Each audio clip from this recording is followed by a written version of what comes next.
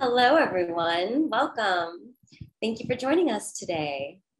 My name is Bianca Collins. I'm the curator of public programs for the Fowler Museum at UCLA. Thank you for joining us today or tonight, depending on where it is you're tuning in from around the world. The Fowler is proud to co-present today's program with California African American Museum as a complement to the Fowler's current exhibition, Photo Cameroon, Studio Portraiture 1970 to 1990s. We are proud to welcome photographer Kennedi Carter and curator Taylor Renee Aldridge for a program that will explore Carter's recent series, Flexing New Realm, which features portraits of friends in historically inspired costumes and poses. Carter's work will then serve as a catalyst for a conversation about photography as a device for Black people to self-image and the ways in which Black Americans use their artworks to communicate ideas of Blackness and its relationship to wealth, power, respect, and belonging. Before we get going, a little bit about our esteemed guests. Kennedi Carter is a native of Durham, North Carolina. She is a fine art and editorial photographer with a primary focus on Black subjects. Her work highlights the aesthetic and socio-political aspects of Blackness, as well as the overlooked beauties of the Black experience. In 2020, Carter became the youngest photographer to shoot the cover of British Vogue, for which she photographed Beyonce. Also in 2020, her first solo exhibit was hosted by the Contemporary Art Museum in Raleigh. Features about Carter's work and illustrious career have been presented by W Magazine, BBC Reel, Good Morning America, and Access Hollywood. Taylor Renee Aldridge is the visual arts curator and program manager at the California African American Museum, also known as CAM. Prior to this position, she worked as a writer and independent curator in Detroit, Michigan. In 2015, she founded Arts Black, a journal of art criticism focused on Black perspectives. Her writing has appeared in Art Forum, the Art Newspaper, Art 21, Art News, Freeze, and Harper's Bazaar. Aldridge earned her MLA from Harvard University with a concentration in museum studies and her BA from Howard University with a concentration in art history. If you have any questions during this program, please do submit them through the Q&A function found at the bottom of your Zoom screen for consideration to be answered at the end of the program. All right, that's all from me. Over to you, Kennedi and Taylor. Thank you for that lovely introduction, Bianca. And thank you to Ivy and the UCLA team for having us today. It's quite a pleasure to be here with you, Kennedi. Thank you for your time and for your work. I really admire the ways in which you show up in this field at such a young age, early in your career. And so I'm really thankful to be in this program with you today. With that said, I'll leave you to a short presentation that you'll be offering up to our audiences on your recent exhibition at Cam Riley. All right, thank you guys so much for having me. I'm excited to be talking to you guys and talking to Taylor. And yeah, I'm really just excited to be here and talking. This project was one that came about back when I was taking art history courses in, I'm having a complete brain fart for a second. I went to school at UNC Greensboro for about 2 years. And that's when I majored briefly in art and with a concentration in photography. I was taking some art history courses there. And I had just realized there was this lack of, there was a lack of Black sitters, Black subjects in the images and the paintings and the work that I was seeing. I decided that it would be interesting to not only make a project that was in reference to a specific time period, but also one that was in reference to, I guess, the lack of Black people that were in these images, paintings, sculptures, and just being pictured. And I think part of that, and it's not even a think, it's not even a thought, it's more so just the truth that a lot of people, Black people, weren't pictured at this time due to the subservient positions that we were kept in. Also, bear with me, I had a long day and I'm trying to like gather all the things that I know, and kind of just present it to you. But yeah, so I started this initially when I was in college, and I had this small image that I decided to do back with a friend. And I'm trying to remember what it was. I think it was like a hotel. It was this old Victorian hotel in Greensboro. And I showed it to the curator at CAM in Raleigh, and he enjoyed it a great deal and decided that we're going to have a show kind of built around this concept of Black people within this Baroque imagery. And I remember I found this woman when I went to the beauty supply store, and I just thought she was so beautiful. She had this vitiligo that was spread across her face, and I wanted to go up to her, but I was really scared. And I was like, okay, well, if I see her 2 more times, I'm going up to her. She passed by me 2 more times, and I asked, could I take her picture sometime? It was just a matter of when I had a project that I felt that she would be really perfect for. And when Cam asked me what I wanted to do, and I told them this, I felt like she would be perfect. And I think another reason as to why I chose her was, one, she's a Black woman, but also I think there was just something so beautiful about bringing in a person who doesn't have the typical standard Black skin. She has her own variation of it. And I think the way that her skin is, it just complements so much of the styling, the leopard print in the hair, as well as the white collar. So I really enjoy this image of Mariana, and she resurfaces a couple of times throughout the project. And we can go on to the next image.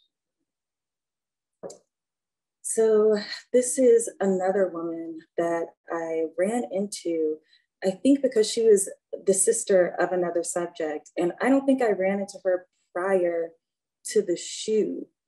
Yeah, she was just a sister or a cousin of Chris, who I think is going to be in the same presentation.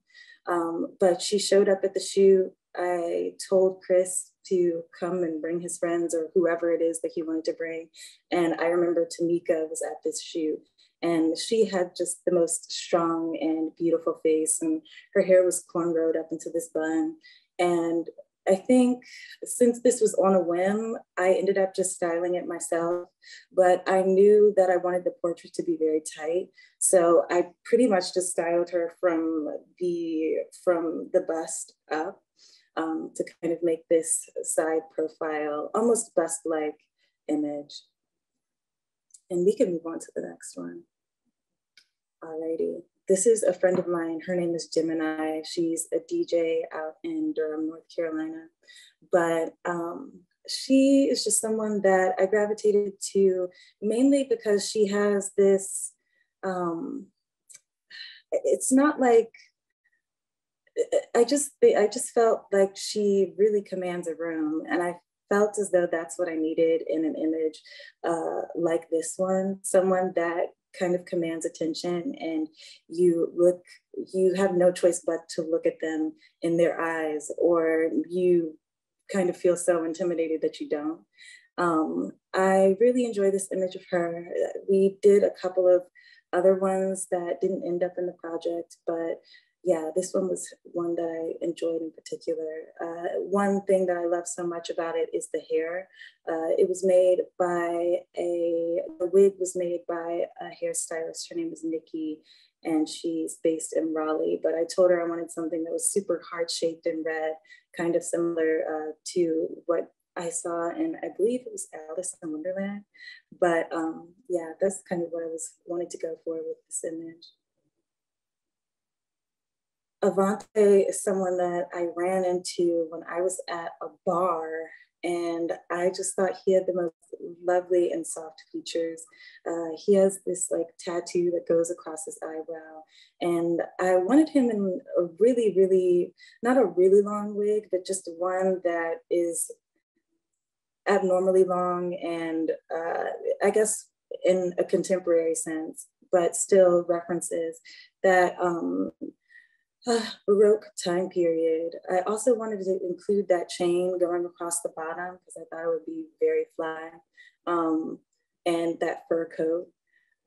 One thing that I think I was trying to do, that I feel I was trying to do with the styling was not only reference this Baroque time period, but also do some things that felt very contemporary. And I said fly before, but that's really what I was just going for. That fur coat, it just feels very pimp-esque, along with that chain going across the bottom, I thought was really great. So that's kind of what I was wanting to do. And even this tattoo that's going across his eyebrow that I enjoy. And he has one that's going right across the bridge of his nose that I think is just so hot. So it was just, he just had these qualities that I felt could really make the image feel more modern, but still he has this timelessness to his face that I think is really great.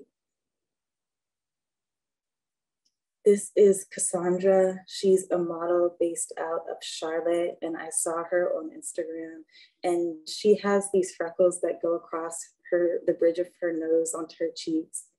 And I'm trying to remember where we shot this. I think we shot this in downtown Durham, and I set up a backdrop because I knew I wanted direct sunlight, and she just looks amazing. Her skin looks so great. With this styling, it was a slight nod to that Baroque reference, but it was also something that I wanted to feel more Renaissance and almost like a mix of a lot of things.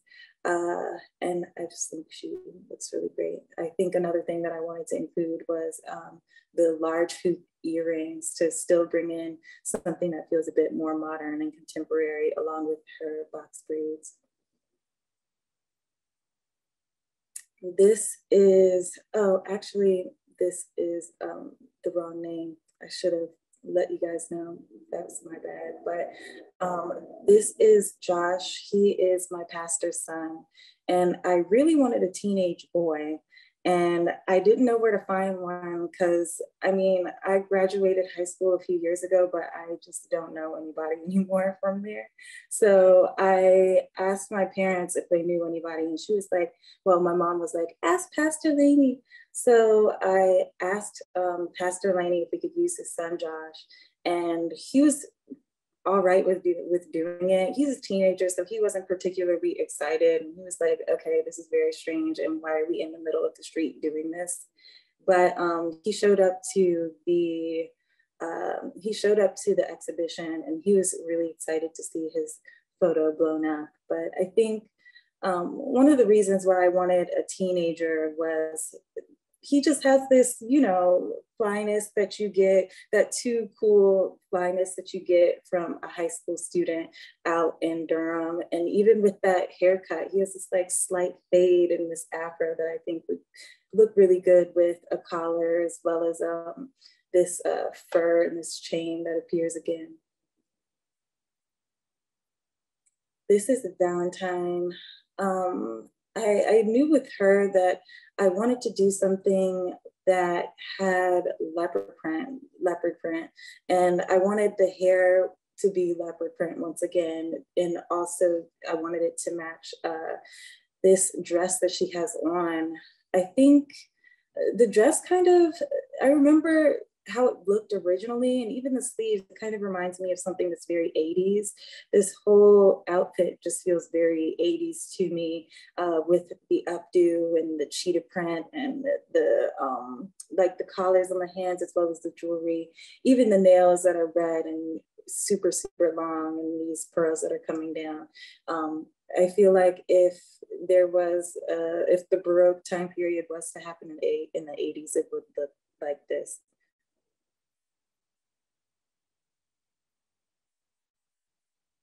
All right, so those are some of the works from the show. And Thank you for that, Kennedi. I know your schedule is crazy today, so I appreciate you grounding the conversation with that presentation. Also, I'm realizing there's such a like pedestrian nature to your work, where you're like just organically encountering sitters that you're drawn to, and then later, you know, it becomes formalized in this serial way. But I really appreciate that background of just like offering up how you come to these people, how you choose sitters, this initial attraction that, you know, gets you to the studio and engages these people. I want to just backtrack and start the conversation just thinking about your Southern sensibility. You're living in Durham now. You grew up in North Carolina, but you also have family members that live in Louisiana and Texas. So you have a great deal of engagement with those sites as well. And so I'm really, one of the first things that I ask in many of the interviews that I do is like, where are your people from? You know what I mean? And how do those origins really inform your work? So I'm wondering if you could just say a little bit more about the Southern sensibility that you've been so immersed in and how that informs your entire body of work. Yeah, so my father is from Philadelphia and my mother's family is from Texas, as well as they have roots in Louisiana. My father's side, we're close, but I'm not as close to them as my maternal side. And we would be in Texas and Dallas quite frequently. My grandfather, he's from Providence, Louisiana, which is where he was born. I remember him telling me that his parents were sharecroppers, and the reason he ended up leaving was, this gets very dark, but in his town they began castrating Black men. So his mother put him on a bus and made him go to the YMCA in Dallas, and he stayed there and became a barber. Then he went to seminary and became a pastor to a church. And my parents are, well, my father, he's a theologian, but my mom is also just, she's just a Southern Black woman. I think that's the best way to describe her. I think that's the best way to describe my grandmother as well. But they all had these really deep Southern Black Baptist, Black Baptist, not just Southern Baptist, because there's a difference, but just roots in that. So I think that's a great, it's been a great influence with who I'm most interested in my work, what I gravitate to the most, the subjects that I'm most interested in. And yeah, I think that's kind of just I think how my heritage kind of informs my work. Yeah, I appreciate that. And I think also, like, you know, just revealing the story about your elder who was essentially forced to leave the South just out of survival. I think so many of us have stories tied to that lineage where migration is often forced or instigated by terror and violence. So speaking of heritage, you know, I wanted to call into this conversation this idea of legacy and how it manifests itself in Black American heritage as opposed to other ethnicities and backgrounds. And I think particularly because Black Americans' engagement with colonialism, you know, forced migration, forced labor systems, so on and so forth, our inheritance isn't necessarily tied to like a monetary wealth or an economic wealth like some other ethnicities and ethnic groups.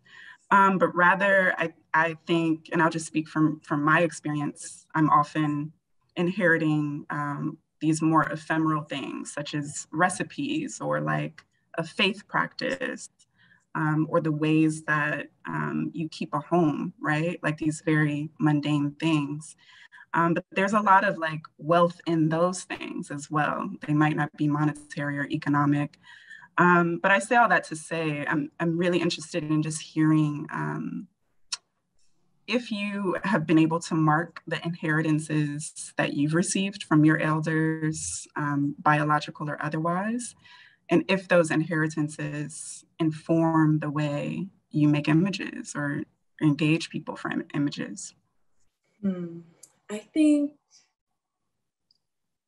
I would definitely say food stories. I think I've inherited so many stories and just ingested a lot of the things that my grandfather would tell me, my mother would tell me, some things that would feel almost like gossip between family, but it's really just stories that are passed down. And sometimes they're kind of whispered in secret, but you also have the ones that people are very proud of.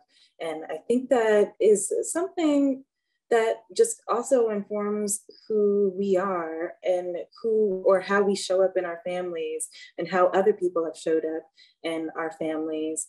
I think, I'm trying to think of all the things. I feel like there's so many things that I've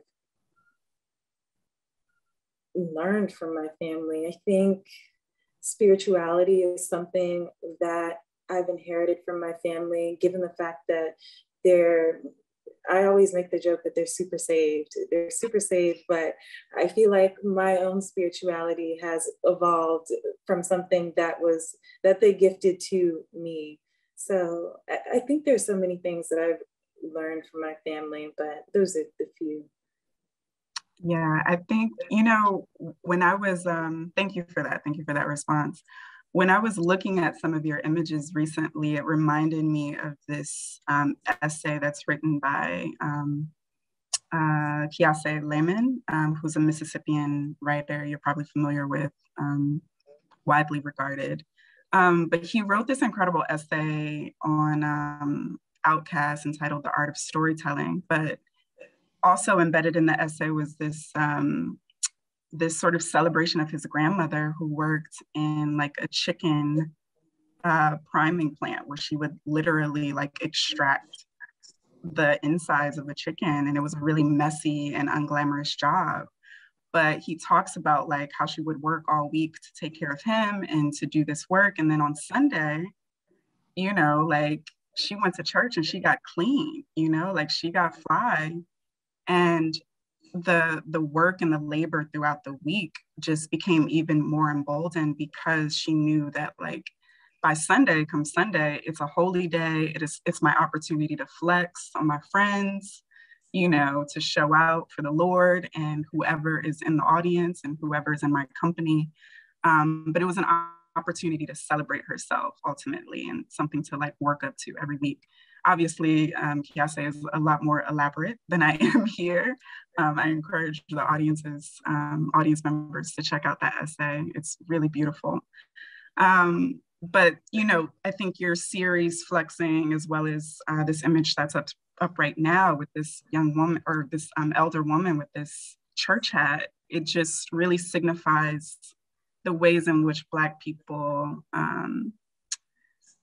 allocate space and time and resources to flex and to put on their Sunday's best, even in the wake of like really hard work or really trying times.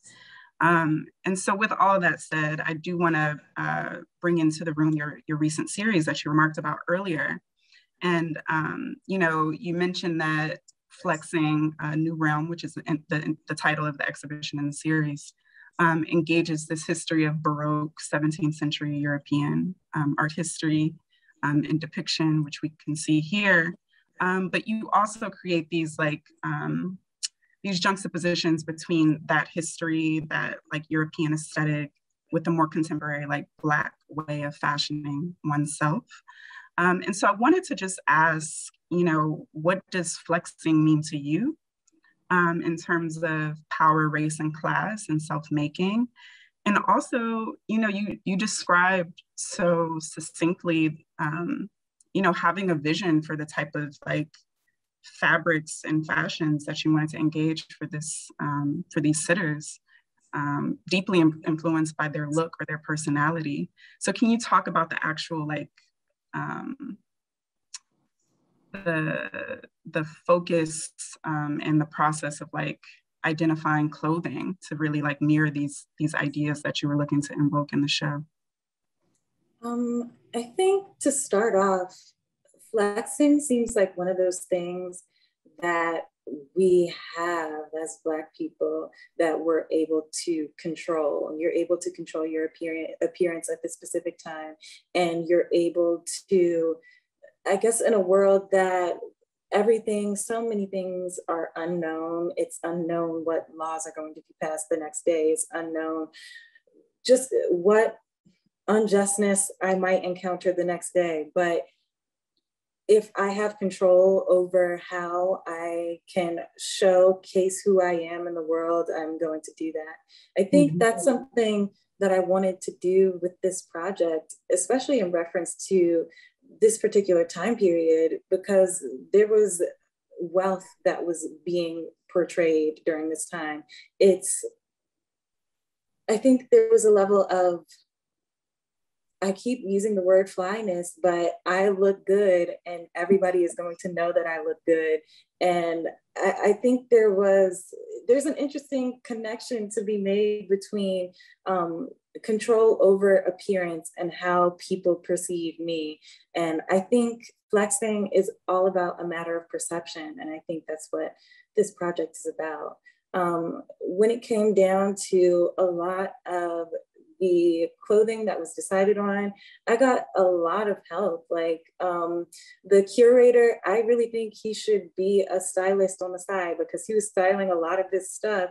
And I told him, like, okay, I want this to also be in reference to, I guess, like the baggy clothes, or like the pimp nature of the 90s, or there's just different things from the 80s that I want to bring in as well, like leopard print. And he gave me the connections to the people to make the pulls, and he helped me put a lot of this together. So it was just a matter of, I guess, being able to provide a historical context from the things that I've seen recently that aren't necessarily more historical, probably just more contemporary fashions that I've seen in movies and in my community, and people that I've been in connection to, or just like archival imagery that I've seen and ingested over time. And him bringing me that historical context and art history context as I was building this project. Yeah, thank you for that. Another sort of theme that comes out of this work for me, and I don't know if you discuss this with your curator, but you know, there's elements of camp in all of these images, right? And I'm specifically remarking on the discourse provided by Zora Neale Hurston, where she talks about the characteristics of the Negro in the early 1900s. And I just want to like share a little quote there, and then I'll follow up with a question. But in this essay, she writes, "Every phase of Negro or Black life is highly dramatized. No matter how joyful or how sad the case there is, no matter how joyful or how sad the case, there is a sufficient pose or drama or focus on drama. Everything is acted out unconsciously for the most part, of course. This is an impromptu ceremony, always ready for every hour of life. No little moment passes unadorned." And I really just appreciate that particular aspect of this sort of ideology of flex that you're offering up through this show. Like, there is high drama, there's like an audaciousness that you're calling out that's so akin to a lot of like Black American communities, where no matter like how little the resources or how great the resources, like there's always going to be an attention to express oneself in distinct and unique ways. And I think your work really highlights that here. I'm wondering, like, throughout, these are just like background images that I wanted to share just so people can get a sense of like all of the people that are engaged in the making of these images. And but my question for you is, you know, this show recently closed on October 3rd, I believe. And I'm wondering, you know, if throughout the duration of the show, there was like any feedback that you got from audience members that resonated with you. Yeah, I'll just leave it there. I think,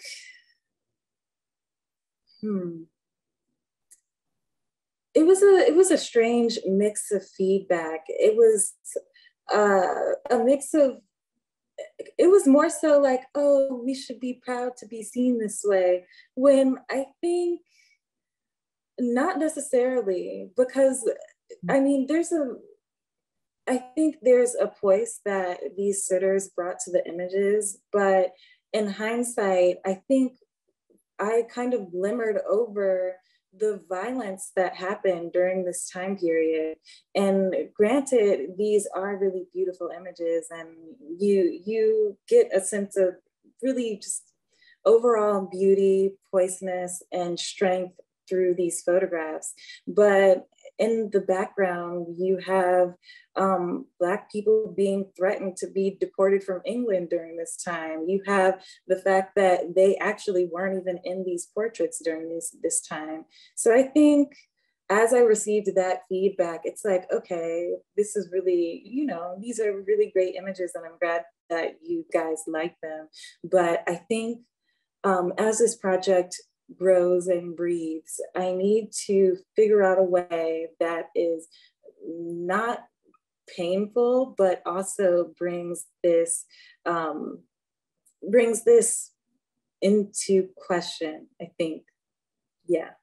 So I don't know, it just feels like my feelings towards it are a bit layered. And I think when I received the feedback that I received, that's when I started to reflect a bit more on how I was feeling about the photos in hindsight. Yeah, I think there's obviously there's like a whole new discourse that's generated once the works are on view and you get people's interpretations of these things that I think artists might be very clear about, and then they get a completely different response that isn't quite, you know, similar to the origin of what inspired the work or what prompted the work. So I'm just always really interested in like how works are received and how the artist is taking in that feedback. I think, you know, similarly, I appreciate you bringing up this, you know, this harsh reality of just like colonial violence that was very present during this Baroque period and continues to persist, quite frankly, with state violence, no matter where we are in the world, unfortunately. And so with that said, I do want to sort of move into the exhibition that UCLA has offered up. And this is, you know, why we're here, essentially celebrating this show. But, you know, these are really fantastic and beautiful images that were created out of a really dark period of colonial occupation in Cameroon, right? Around the 1960s. And it was the first time really that after colonialism, where Africans, Cameroonians were able to fashion themselves and have autonomy over the ways in which they were being represented in portraiture. And so I just want to read a little bit of the curatorial statement here, which says, selected from archival sources, the images reveal the dynamicism of the studio space, where photographers took pictures for government mandated IDs, as well as individual portraits of the same community members. The sitters themselves knew that by choosing specific types of dress, props, and poses, they could reveal something of their cultural, political, and religious affiliations. Musical preferences as well, and important relationships, locations, leisure activities, and more. And I think obviously your work is functioning in a different cultural context and space, but I think so much of contemporary Black portraiture has the ability to, you know, create some autonomy for the sitter, which I think is what you're doing in that series of works with Flexing. With all this said, can you talk a little bit about how you engage your sitters? You kind of touched upon this at the beginning, but I'm wondering what happens after you engage them. How do you work with your sitters to decide what will be signified in the image and allow them to feel comfortable in the process? I think, and I kind of mentioned this, but I always am just looking for people in passing in a really interesting phase. It's kind of been more difficult with the masks and not being able to see anyone's full face. Mm-hmm. So I've kind of dialed back the amount of people I used to just walk up to. But I used to tell myself the worst thing that that can happen is a no. And typically a lot of people say yes. And depending on the project, like this one in particular, I would get their information. When the time came, I would ask if they were still interested, send them a little board of just a summed up, you know, abridged version of what I was doing, with visual references and just, you know, a brief blurb on what it is I'm looking to make. And they would show up. I would ask them if they felt comfortable in their outfit, and tell them prior that if you don't like it, if you don't like anything, you have room to voice your opinions. And even if you don't want to say it to a room full of people, you can just have me come closer and just tell me. And that's typically how I went about it. And I was kind of sifting through the images, and people didn't see their final image until they actually came into the exhibition. And I remember, man, I should have included this image because he comes up so much, but there was a man named Chris, and he's very short, but we blew up the image to mural size. And I don't know, it was just so funny because he was so excited to see how larger than life he was. So I don't know, I feel like I have different reactions to various images. And yeah, I think after everyone got to see their photo, they were very excited about it, and I just sent them the images after. I want to transition and talk a bit about your general body of work, and particularly the way that you capture couples and intimate engagement between couples. Can you talk about your recent history with photographing lovers, and particularly Black lovers, and the approaches you take to capture that intimacy in a really like authentic way? Yeah, sometimes the people that, or the lovers that I photograph, sometimes they know each other, sometimes they don't. And I think with the ones that don't, sometimes I always end up getting the most chemistry out of the people that don't know each other. Mm-hmm. And I kind of open the space in the beginning to be like, hey, if anyone feels uncomfortable with anything, just let me know. Y'all can let me know. And let me know what things you're open to do, what things you're not open to do. I'll have people that are open to being nude, someone that isn't okay with being pictured with another person nude. So I'll just kind of form the process around the sitter's needs. So it'll just be a lot of that. I think with couples, I don't know, sometimes they have on camera chemistry that they're able to exude when it needs to be exuded. Sometimes people just get a little shy. So it really depends on the couple. I think why I find it so interesting is because love is such a powerful thing. And I think when so many things are unknown in the world, it's important to have a space where you feel the most safe and vulnerable. And I think back on the times that I've felt that way. And sometimes it's those feelings have been platonic, but I think quite often they'll be romantic. And I take photos of self-portraits of myself with my partner, and sometimes he'll not want to, sometimes he will. So I'll catch him on his good days and hop on it, no pun intended. But, but I love it. Yeah, I appreciate you sharing that. I feel it important to just know, I'm being reminded of, as you were talking about like this aspect of like vulnerability and intimacy of, I think a mutual friend of ours, Texas Isaiah, who's a photographer as well, contemporary photographer. But I think, you know, he, as well as you and a few other photographers, there's just like a really, it's clear that there's like a really deep sense of care and awareness and ability to communicate with your sitters.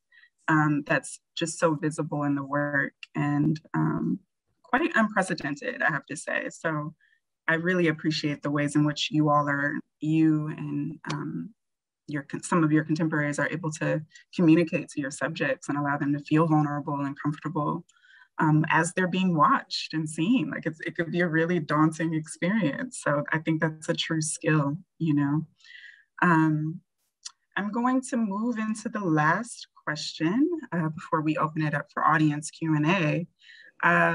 You know, since much of this conversation has been about flexing, I wanted to like highlight one of your biggest flexes in capturing Beyonce, arguably one of the greatest entertainers of our time, but more generally just focus on your commercial work and the work that you do with entertainers of this period. I'm curious to know, you know, you work in both conceptual fine art as well as like commercial photography. And I just wanted to pose this question to see if there is a way that either of those genres inform the other, if the conceptual informs the commercial or vice versa. And if so, how so? Are they informing each other for you? I think at times it really comes down to a matter of subject and who exactly is being pictured or what group of people are being pictured, as well as I think it also can be a matter of legacy and what images that I would like to leave behind as a whole. And whether that be personal work or more commercialized photography or editorial photography, I try to be as picky as possible when it comes to who I'm picturing. Photos that probably would this image be good for another person's visual legacy, and do I have an image in mind that could provide that? I think when it comes to my personal work, I'm kind of thinking within that same realm, because I kind of make so many photos. It's like, okay, which ones do I not mind being around when I'm not on this earth anymore? So I think those are probably the two things that kind of bring these two realms together for me. And I think in other ways, I'm still trying to figure out, okay, do I value one more than the other? I think that I will, stop doing one and, just pick one up, put one down, and it kind of fluctuates. I think the two will definitely be just a part of my visual legacy when I'm not alive anymore. That's a bit morbid, but that's kind of what I think about it when I'm choosing whether I want to do a project or not, or if I want to include an image in a gallery space or not, or if I want to just keep it to myself. So. Yeah, I mean, I don't think it's morbid at all. I think it's foresighted in ways that you need to be foresighted in this work. I think previous generations haven't had the opportunity to think about estate building, things like estate building, and how their work will persist or exist in perpetuity beyond their life. So it's great that you're thinking about those things in this moment. I'm going to start fielding audience questions. If that works for you, please send your questions, audience members, to the Q&A portal through Zoom, and I will try my best to get to them.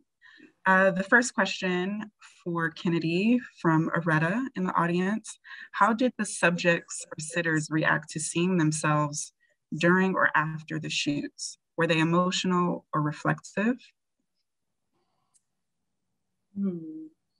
I think a lot of them were just excited to see themselves in really large images that weren't probably I think a museum is typically where you do not see yourself. And I think that can be something that can be in reference to Blackness, but it's also on an everyday basis. You don't walk into a museum and see a picture of you, like actually you.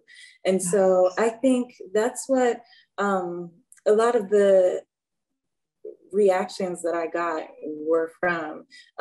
Due to the turnaround time, a lot of a lot of people weren't able to see their photographs in advance since I had shot it on film. So people were reacting for the first time, and they were really excited. So the second part to that question, Kennedi, what contemporary artists are you inspired by currently across media? It doesn't necessarily have to be fine art. Oh my goodness, I'm trying to think. Because there's a lot of people. I'm looking over at my bookshelf now because to jog my memory. I know you mentioned Nina Lawson before. I don't know if that's relevant. I'm into a lot of her work. I remember early on, and still now, I'm really into Carrie Mae Weem's work. Kerry James Marshall, I'm into his paintings. Who else did I got on my shelf? I remember I was really into Alex Soth too. I like his images. Sleeping by the Mississippi was gifted to me by my gallerist, and that's one of my favorites. And then Susan Miales, that's another book that was gifted to me by my gallerist, and I've been really into her work as well. She has this really cool book that they gifted to me called Candy Strippers. It's called Carnival Strippers. It's called Carnival Strippers. And she would go to different carnivals back in maybe like the 80s or the 70s and be at the carnival in the exotic dancing section and take behind the scenes like documentary imagery. So she has a lot of cool images in that book. Awesome. So Melina Dodge asks, what do you mean by flexing? Flexing. I feel like flexing is when you look good, you feel good, when you feel fresh, you got your new clothes on and you ready to step out. I think that's what flexing is to me. I think flexing is being able to be in control of how you feel about yourself, how you want to present yourself to the world, and overall just being in control of how you will be perceived. And I think that's a really difficult thing I think you can't really control perception, but I think flexing someone could almost argue that it is the delusion that you have control over how the world perceives you and moving within that dream. Yeah, I think that's a great answer. Another question from Rose. Will Flex travel to other venues? I think probably. I think my gallery really wants to show it at some point, so we'll see. I think Rose is actually watching, so we gonna see. Kurt Collins is asking, are you planning an NFT or any other alternative mediums for your photography? I was wanting to do an NFT at some point, but then I started doing a lot of research and I was like, wow, this seems like a lot of work and a lot of things that I really don't know that I have to get right. So I just need to invest in my research as well as see the long-term effects of it. Because I was also like, okay, long-term, is this going to affect what work I can sell or if I can no longer sell it? So I think I am kind of wanting to do it, but also wanting to see how it plays out a little bit before I really get into it. Yeah, same. I think what I've learned is that like there is a new level of autonomy with artists where they can get money directly sent to them through these unique NFTs. But it's just too like the language is too esoteric for my brain that I'm just like, I'll come back to this later. It always feels so convoluted. It's like, okay, this seems like the dream, but at what cost? Are you guys going to be selling prints of it? Like what? I don't really know what exactly it all entails. Yeah, well, good luck with your research. You and your gallery figure it out to take advantage of it. Last question. Toby says, I love the costumes shown earlier. What was the process of obtaining clothes for your models? Were they handmade, sourced, etc.? So a lot of them were sourced through a vintage collector. I think their Instagram is House of Lander, and she keeps all these clothes in her house, and we just picked out the stuff that we wanted and made pulls. And then a lot of the accessories, we found them in thrift stores as well as Amazon. Nice. So yeah. So I'm gonna, Bianca, if I could just say this one final statement from Sister Motique, I believe it is. It's just too pleasant for me not to read. She writes, I am so impressed and inspired by the two of you. Taylor, you and your intellect are just gorgeous. Kennedi, thank you for sharing your insightful process and capturing the best of who we are as people that is at all times unassuming, regal, and charming. Thank you, Sister Motique. Really appreciate that. Yeah. I completely agree with Sister's sentiment. Just thank you so much. First, I have to say thank you to the California African American Museum for making this program happen with the Fowler today. And then Kennedi, I got to thank you, of course, for joining us. Your work is just so powerful and seductive and striking. And we're just so honored that you shared more about your process and your inspiration with us today. And Taylor, of course, thank you for your insight and the way in which you guided this conversation. Just a huge thank you to you both for the careful thought and consideration you put into today. Thank you, Bianca. And thank you to my colleague, Alexandra, who collaborated with UCLA to promote this program. I appreciate my staff at CAM. Thank you, everyone, for joining. Yes, thanks everyone for joining. This program's been recorded. It's available immediately on the Fowler Facebook for you to revisit and share as you see fit, but it will be on the Instagram accounts and on our websites next week. So look for it then. And Fowler, we hope that you guys will join us for our next program, and you can find information on the closing slide. In the meantime, have a great night, and we'll see you next time. Thanks everyone. Thank you, Kennedi. Thank you.